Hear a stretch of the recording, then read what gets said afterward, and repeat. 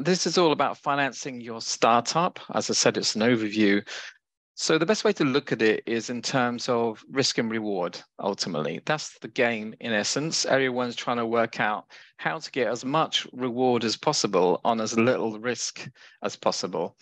Now, just out of interest, I want to just to make sure everyone's here and actually watching and listening can hear me, is I got a question like, what is the least risky investment that you can think of? So can anyone put in the chat, what's the least risky investment that you can think of? And I'm not including angel funding, of course. So what's the least, if you're going to make an investment tomorrow, what would be the least bonds? Great. Yes. So you got like these highly backed bonds, these very low risk bonds, commodities, a little bit less so. Investing in ourselves is fantastic. So that is a really good vehicle. That's probably is the safest because that always gives returns. Index funds, it's fairly risky. So what I'm going to go through, so thanks for that. This is fantastic. Medical cannabis. Yeah, well, it's probably not too risky at the moment. It's quite a strong option. So I would say that the government bonds and what they call government CDs are the least risky investments you can make because ultimately they're backed by the government. They can always print some more money if they run out. So the chance of them not getting your money back if you're going to get a government bond are like really low. But however, because it's very, very secure, then the interest you're going to make off it, the reward is going to be like super low. Like if you're going to do a government bond or maybe even do a government CD, which is basically a savings account, and then you might get 4 or 5%. So not the reward's not fantastic. But if you were to do an index fund, there is more risk there because really, ultimately, who knows with the market in the short term?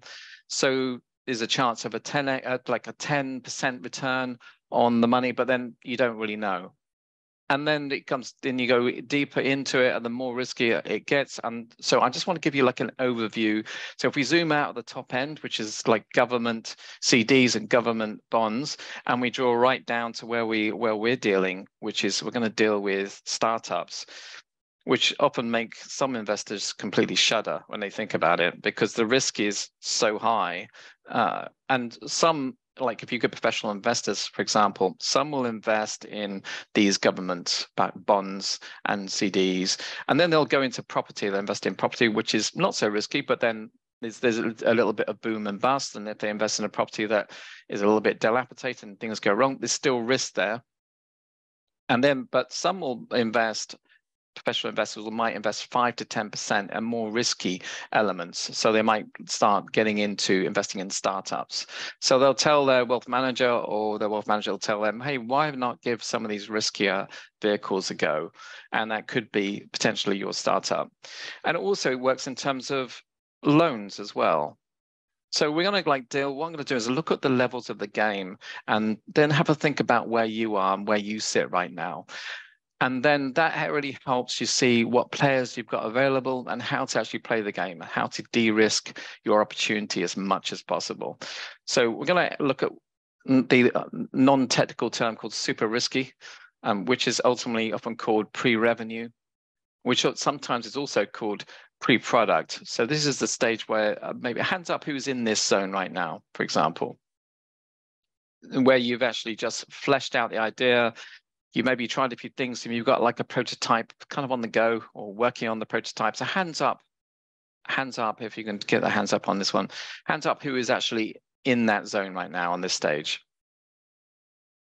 Okay, well, maybe the hands off are not working, but I suspect there's quite a fair amount of you on this stage, and this is like normal. So this is where you're maybe got some, you're looking for capital between 5,000 and 150,000. And there's the big questions of risk is like, will your product work outright? Maybe, for example, I've got one client that's got this electronic goods product and they spent like 2 years working out, trying to make sure this product works. Because up to that point, the risk is pretty high that they can't even validate that the product's going to work to investors and to any other partners that are getting involved. But now they've got a product that actually works. It's highly complicated, but they managed to figure it out. Now that has increased the valuation in their business because that's been solved. But there's still the problem of like, will people even want it? Now they did a reward campaign with a Kickstarter, and that has validated that enough people would want it. So it seems pretty sure that they've got a market for it. So they have kind of, in some ways, covered that risk. But for many, you still got that element of like, okay, we produce it, but we really don't know if people are actually going to go for it. So the risk is pretty high.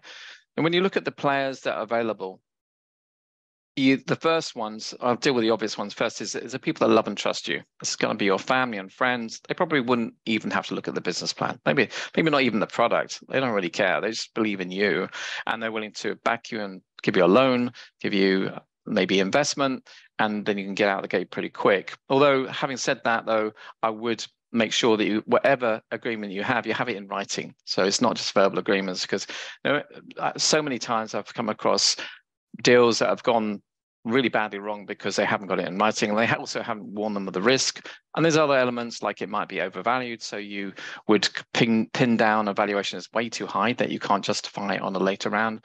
So there are a few things that could make it difficult. So it's best to bear these in mind. Now, I'm not going to go into detail on all of these, because to give you an example, I do one webinar, I go on for 90 minutes. And this is a condensed, not like 90-minute version into 20 minutes. But what I am going to do is I'm going to offer you a guide at the end, which I do as a handout on this longer webinar.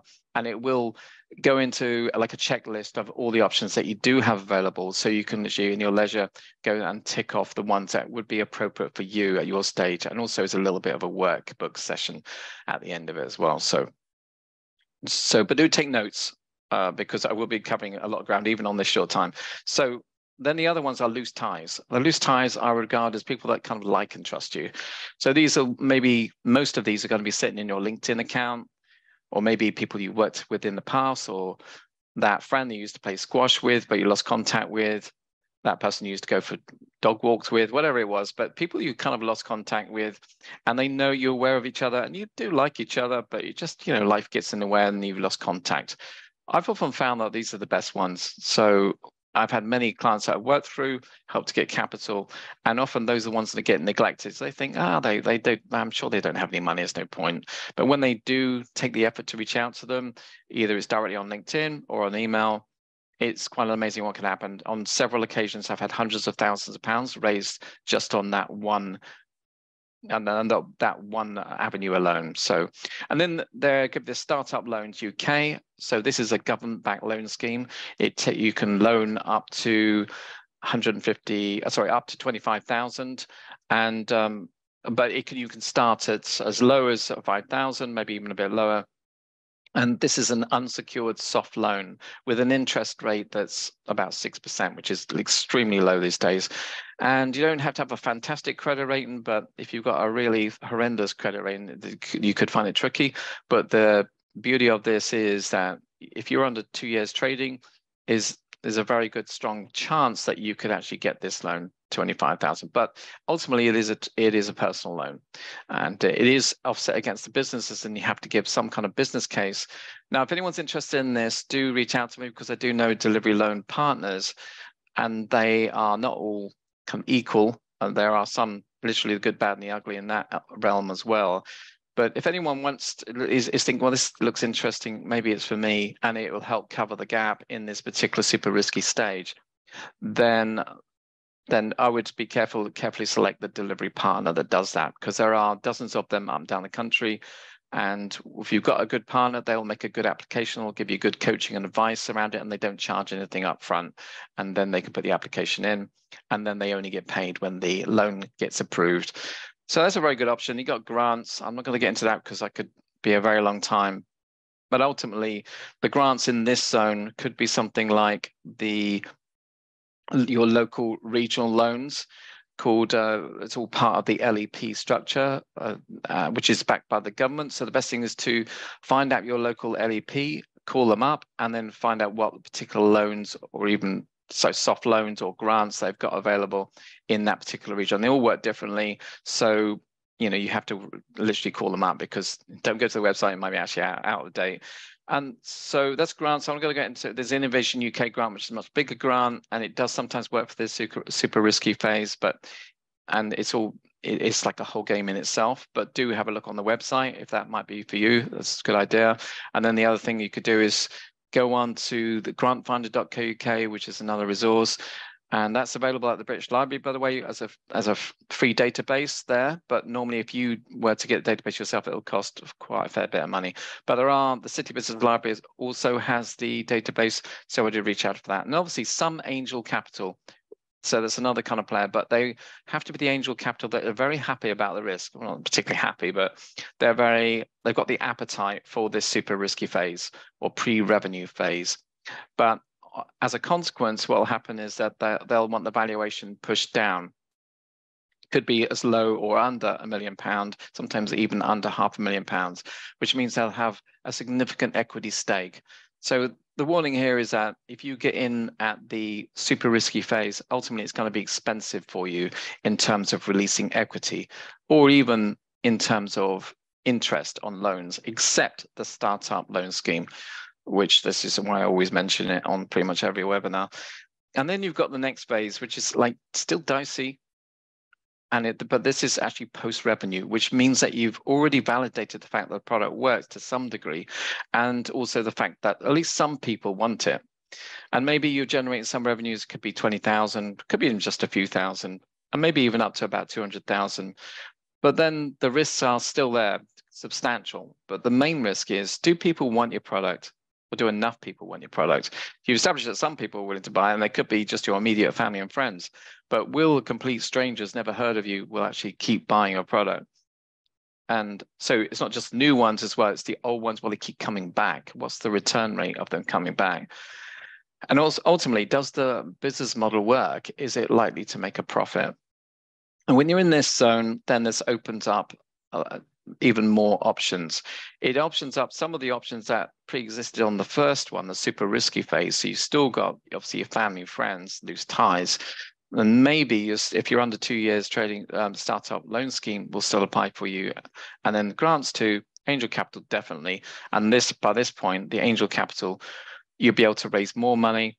And also, because you've got a little bit less risk in the game, the valuation will go up, which means it's less expensive for you to raise money at that point in time. And then so in this zone, you have got some debt funding that comes up. So you've got debt funding, for example, the funding circle. I would advise you have a look at because it's a little bit of a shortcut for banks. They're much faster than banks, and they're much more open to actually looking at applications from companies that are even just 1 year trading. And you don't even have to have a significant amount of turnover, but anything even up to 50,000, they'll have a look at. Capital on Tap is quite a well-known card nowadays that sits outside of your own bank and means that you can constantly have this revolving credit based on the revenue that you're making. And you've got things like IWOCA, which is used for instant working capital. As you can imagine, that's pretty expensive, and it is. So all of these start opening up the loans available, but they have to come with high interest rates, because again, they have to be rewarded for the risk that's still in the game at this point. Now we get on to less risky. So this is where you might be growing the company a bit more, then the repeat customers are coming back, which is good news. But the question is, can this scale big enough to break even or even to get an exit? The banks are more interested in you breaking even. And obviously, angel investors love you breaking even. If you're in the realm of VCs, which this category or this stage, probably still not quite ready for VCs, but they ultimately want to get to exit. In fact, angel investors just want to get to exit. And that's their reward. So angel investors don't get interest, but they're looking to get a 10 times return on their investment and then get an exit in 5 years or 5 to 7 years time. And that's their big payoff. So every deal that they're looking at, they're thinking, can I get a 10x return off this investment? Because to me, it's still risky, even at this less risky stage. And they're thinking, yeah, can I get that? If I can't, if it's only 5 times, and if they look at your business model and they do all the maths, 5 times money back, you might think, well, that's pretty amazing. And they'll think, no, it's not really, doesn't counter the risk that's still in the game. But then this opens up a load of other kind of areas, like you've got the angel investors. It might also open up some small funds, not usually typically the big VCs, but you might have small VCs, which is basically private investors that pool their money into this small fund. And then you've got invoice discounting, which is that you've actually got an invoice from a customer or a client. It's a big one, it's maybe thousands, and now it's slowing you down because you can't access that money and you have to wait 60 days, 90 days. Instead, you can sell the invoice and get the financing that way. And then you get it paid into your bank account within days. And then you get charged interest, usually 1 to 2%. And then you get trade credit. So by this point, because you're slightly less risky, then you might be able to get 30 days, 60 days, 90 days, perhaps off your people that are actually giving you the product or the service in advance that you can resell. And that is really, really a very useful kind of, in fact, some businesses that I've come across, that is sometimes the only kind of avenue for funding their business. And ultimately they get paid, they pay the supplier after they've got paid from their customer, so they can keep this revolving cash coming in and out of the business. And then there are many other debt options still available, but thankfully, because you've reduced the risk, it's the interest rates are much less than the previous still dicey phase. So just getting into 4 risk reduction methods, because again, it's like all about reducing the risk, because the more you can do that, then the better deal you're going to have and the less expensive it's going to be for you as a business owner, as an entrepreneur. So the first thing to look at is the gross profit margin. Bankers will scrutinize this very closely, and so will investors. Investors know that if you've got a high gross profit margin, then you can weather most storms. And if you make mistakes, it's more likely you can get out of it and you can overcome it because you've got a high margin of error. Whereas if you've got a very low margin business, as in your gross profit margin, which is the difference between cost of goods sold and what you like to sell it to a customer, if that's high, and I'm talking high as 70% plus. Now, it's not always achievable in every industry, but for example, if you're running a restaurant, I would highly recommend it. And if you've got a service-based business, again, it's almost like the minimum that you need to make it work. Now, some areas, like I said, might not work out that way, but still try and get it so that it's high as you possibly can. So you're in the higher echelon of this gross profit margin. And it could be that you've never even thought about it. In fact, that this is the one thing that's going to put other investors and other debt options completely off you. So it's just best to just examine that. The other thing is the business model itself. When you start moving through getting customers, then basically the lower it costs you to buy a customer and the higher lifetime value, then the less risky it gets. So these are 2 numbers that you really need to pay close attention to. So again, just to reemphasize, the CAC is cost of acquisition, what it costs to buy one customer. Now, if you're paying £20 to get a customer and you only make £10 profit, obviously that's a very risky model. In fact, it's probably very unlikely to work out, unless the lifetime value, that customer will keep coming back and keep reordering, and the lifetime value is in the hundreds of pounds, then suddenly it's looking a lot much better now, and the risk has been reduced. So have a good think about the business model, and then have a think about the target market. Is a single target market the most profitable or the easiest route to your general market? You don't have to hit an entire market, but just focus on the low-hanging fruit first could significantly reduce the risk.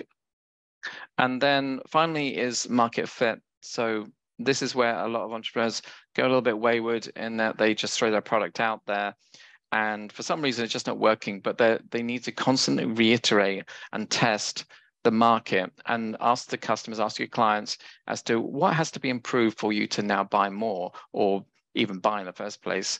And just keep split testing. Adverts could be Facebook ads or different channels. Maybe you want to sell on YouTube, sell on your TikTok, or maybe even direct to consumer or go B2B.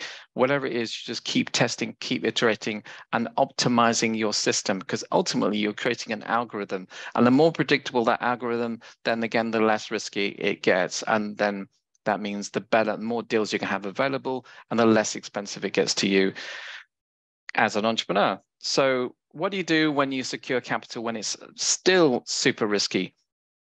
Well, what you need to do ultimately is trying to leapfrog the provider or the finance provider, whether it's going to be an angel investor or is it's going to be a bank or it's going to be the funding circle or something like that, or even one of the revenue credit cards. So, which are, again, are pretty expensive. But if you think about, like, what do I actually need the money for and who's got access to this already?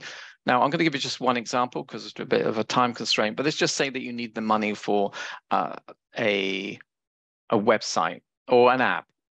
Then instead of, say, you need 20, 50,000 pounds to build the app or the website, you go direct and go to a venture builder, someone that is open to taking an equity stake rather than just charge the normal going rate. Or maybe you can do a difference. Maybe they'll half the going rate and then half in equity. This means cuts out the middleman, means you can leapfrog over a potential angel investor that you'll have to get otherwise to put in 10 or 20,000. Now, obviously, this can go all different types, could even be from manufacturing products, like you need the first batch in and it's going to cost 50,000, 100,000, go direct to the manufacturer and try and work out an equity deal or a loan deal or various other deals. I've done this with many, many clients. Believe me, it does work. It doesn't seem obvious, but it works in many areas, even marketing. Whoever's got the database that you want, go to them and do a deal instead of raising the money to get the database. So try and leapfrog as much as you possibly can. And finally, I've just got some quick questions that will fuel momentum. Ask yourself, what stage am I right now? When you look at that table and the levels of the game, where are you right now? Because that'll really help you understand which players you need to approach, and then how can you actually reduce the risk to them? And then finally, not finally, but can I change the business model to get going with less capital? So maybe you're going in a bit high and maybe you're going, for example, a B2C model that you're going to have to generate an app and a website, but maybe you go B2B to start with, it takes up less capital. And then finally, what value can I give to partners in exchange for the resources required? So this is what I've just talked about. How do you leapfrog and shortcut the actual process and so cut out that middleman? And then finally, I was going to ask some final questions here in the time we've got left. And also, I just want to point out a few more resources. You've got the, obviously, Purposeful Project. You've got loads of resources there. If you're interested in, there'll be a link maybe in the chat. And then there's a link on the page about accessing that guide that I told you about. You've got a checklist. You can go through the different types of funding that you can potentially use, and then do subscribe because I do loads of different free events that can give you much more insight and actual detailed kind of information about how you play the funding game as a whole. And that's it. So if you've got any questions, then I'm going to have a quick look and then I will respond to them. And so we've got, so far I've got like one question. So if there's any more, I think I'll read it out. I'm looking for funds, loans for product development, team hire and marketing of my AI-powered luxury modest fashion startup in London. We've just launched our limited edition pre-sales collection. We offer both physical and digital fashion, including NFTs, which would be the ideal fundraising method for us.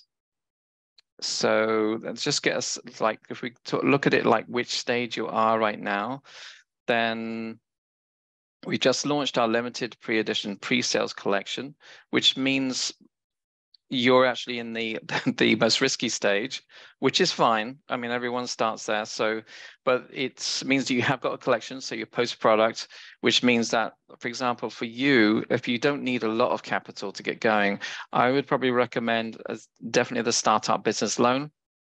So again, if you needed help on that, just email me at, you can see the email at the bottom there, and email me and then I'll introduce you to someone that could help on that. It's up to 25,000 on that.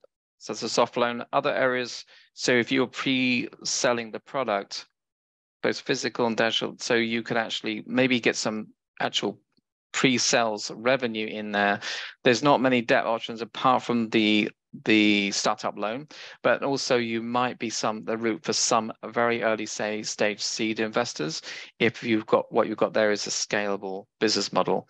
And so, and also there might be some grants available for you depending on where you're actually located. So you might want to look at the grantfinder.co.uk and also call up your regional what they call it, LEP, and find out what soft loans and what grants you've got available as well.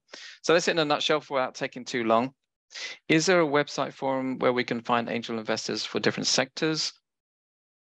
Well, thankfully, angel investors are much easier to access these days. When I started this, it was basically in darkened offices in Mayfair, and you really didn't know, it didn't even have a nameplate outside. But nowadays, there's loads of databases that you can access.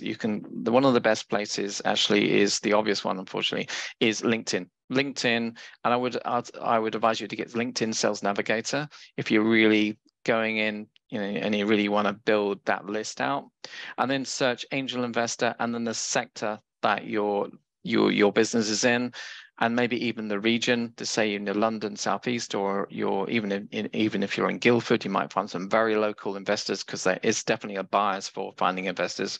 So I'll start with LinkedIn. Then you can go to Crunchbase. Crunchbase have got an amazing database, but unfortunately, if you want to dig into loads of them and download hundreds of them into your own private database, then you need to pay a few £100s to be a member there. But there are such other databases such as grit.io, GRITT. That is also a free resource, actually, that one. And then you can put certain search terms in there and then download the list from there. Occasionally, you'll come across these public databases that someone will post, could be on LinkedIn, but often they are mainly VC databases. So I wouldn't waste your time on VCs if you are in any of these three stages. When you've got much more traction, then VCs come into play on another level. But up to that point, yeah, I would focus on individual angels. And if you get an individual angel list and it's put on a public forum, then there's a good chance that list will be burned. It'll be loads of, there'll be everyone approaching those angels. So you'll have to be very specific about your approach as to why you're reaching out to them in particular, and how it's a good match for them in terms of your sector, or the sector that you're in, and even the region. So I think that is it. I'm just going to check if there's any more. Oh, we have got one more question here from Gerald. We are registered in the UK, but our fintech startup is operating in Nigeria. How can we best raise funds up to 100K? So the important thing is that you are registered in the UK, and the directors also need to have residential addresses that are listed in Companies House. But if you're registered in limited, it doesn't matter particularly where you're operating or where you're targeting the business. So if you're operating in Nigeria, I'm guessing you're trying different regions, then there's still a chance that you can, and it also, again, depends on which stage you are at. If you're fintech, obviously it's quite a good zone to be in. A lot of angel investors are interested in fintech by purely the scalable nature of fintech. And also it's a hot market, which means that the market's growing at an above average rate, which again reduces the risk. So it might be that funds of 100K could be micro investors, or could be 10K, 20K investors, maybe could be family and friends, or loose ties, as I mentioned before. So you reach out to your LinkedIn connections and then let them know what you're doing, and then say you're opening.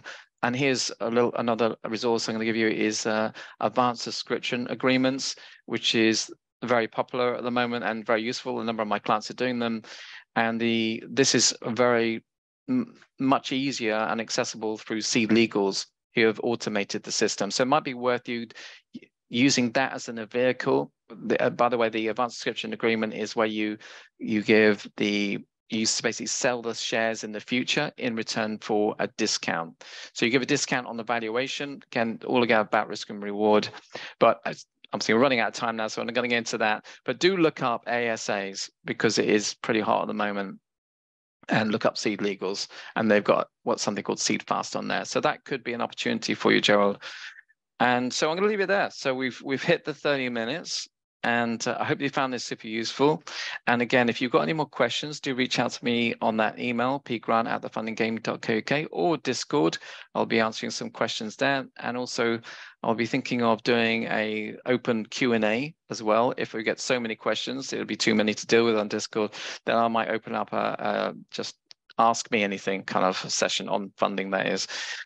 And so that's it. Thanks everyone for attending this. And this will be played on YouTube. It'll be recorded there if you came in late and you missed a lot of it. And thanks for your questions. And yeah, thanks for attending this. Thank you very much.